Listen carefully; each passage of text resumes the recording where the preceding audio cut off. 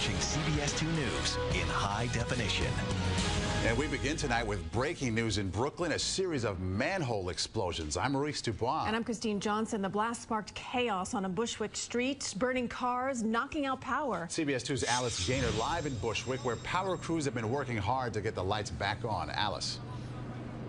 That's right. Power has been restored to about half of this neighborhood here. Earlier tonight, residents got the scare of their lives and say it's a miracle that no one was seriously injured.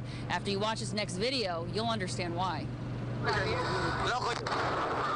Intense moments tonight as not one, not two, but three manhole covers blow along Menahan Street.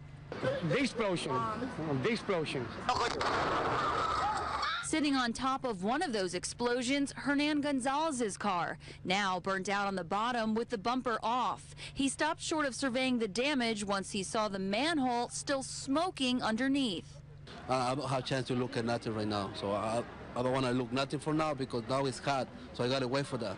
Con Ed says a cable underground shorted out, causing a chain reaction. So in addition to the flames shooting out of the ground, overhead wires also caught fire, knocking out power for hours. We didn't take chances, we just left. Residents gathered outside of their apartments watching Con Ed work, grateful that despite all the damage, no one was seriously injured. It's car. The life is very important. Car is car. Again, power has been restored to about half of the homes here in this neighborhood. They expect it to be fully restored to everyone by the morning. We are live in Brooklyn. Alice Gaynor, CBS 2 News. All right, Alice, thank you. And we could be in for a record-breaking morning. Yeah, here we are in the middle of May, and there's a